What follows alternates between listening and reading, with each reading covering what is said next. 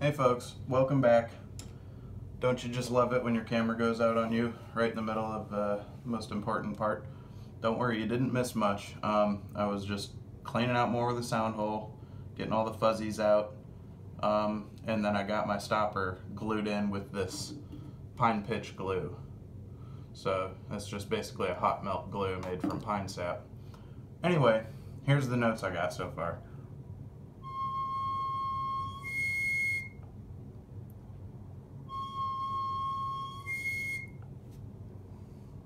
Hope you can see that all right. Got our ramp glued in. Now it's time to do our hole spacing. This is a 4-hole whistle, so I'm going to need to lie out these holes and get them drilled in. Now, you can look up hole spacing on Blue Bear Flute's website. Check out Blue Bear Flute's YouTube channel. Charlie Mato Toyala is a wonderful, wonderful person and really talented flute maker. Makes it look so easy. But with my experience and knowledge working stone tools, this is something I've always wanted to do, and hopefully in later projects we can go out and harvest some cane, make the stone tools on site, and turn out a flute in a day from totally organic materials. Anyway, hole spacing that I'm going to use that I've figured out for myself is just basically from the back edge of the sound hole, from the cutting edge of the sound hole, about 3 tight fingers. I just pull them tight, go ahead, come down here, set my spur on there, and I'm just going to make a mark. I'm not going to drill them yet. Okay, then from that, I'm going to go about a pinky's width between, right there.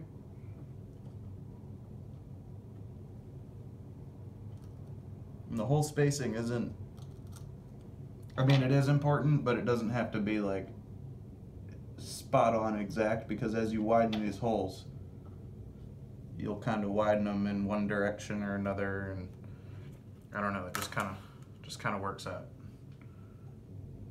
Okay, so I've got 1, 2, my third hole was an index finger away. Now I'm back to a pinky, about right there.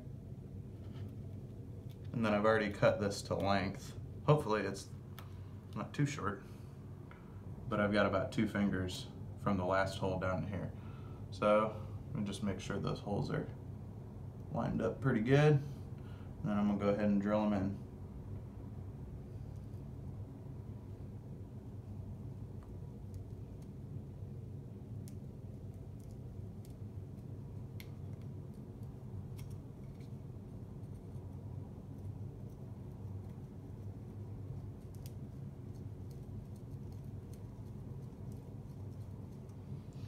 These stone tools are actually really fascinating to work with, and it slows you down a lot, but as far as the detail that they can do, I mean, they're amazing tools.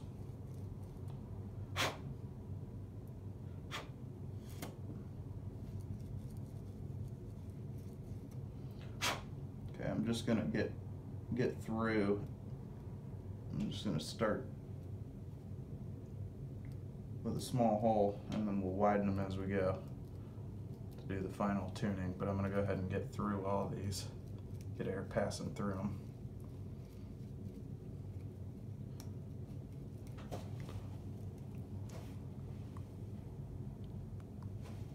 Hope that's still in focus for you.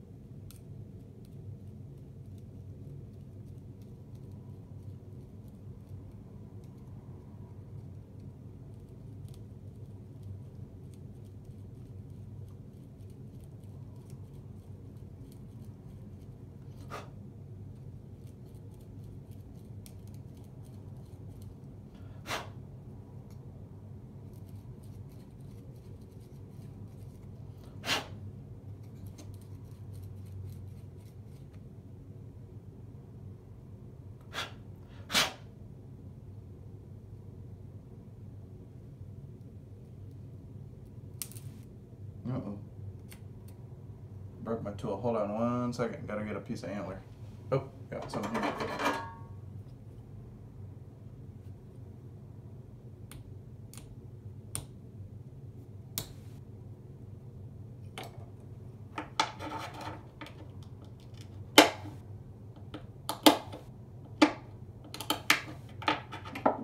Just work a new tip on that.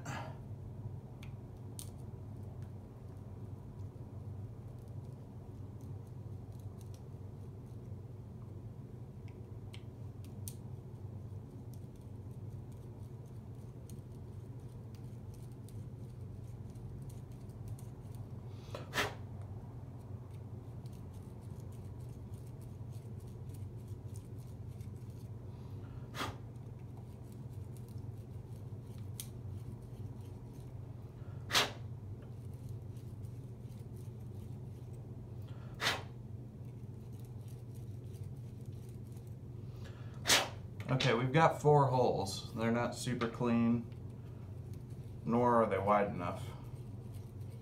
But let's see what we get.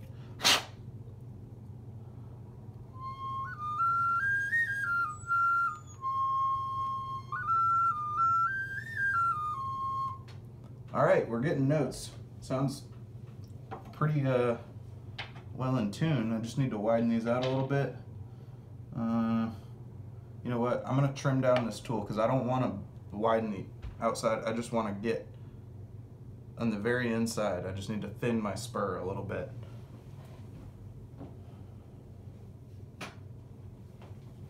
Do that properly. I need a little leather here to hold. And this is a much more blunt piece of antler, but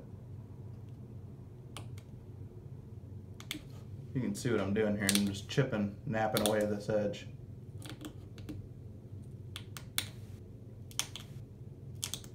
Basically just making this spur skinnier again so I can get it down inside that hole and clean out the inside. Ah, that's napping for you.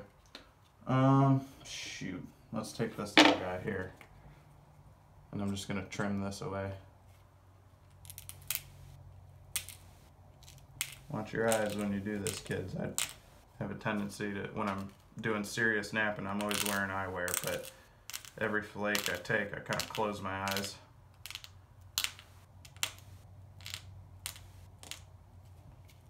Okay, there's a nice little tool.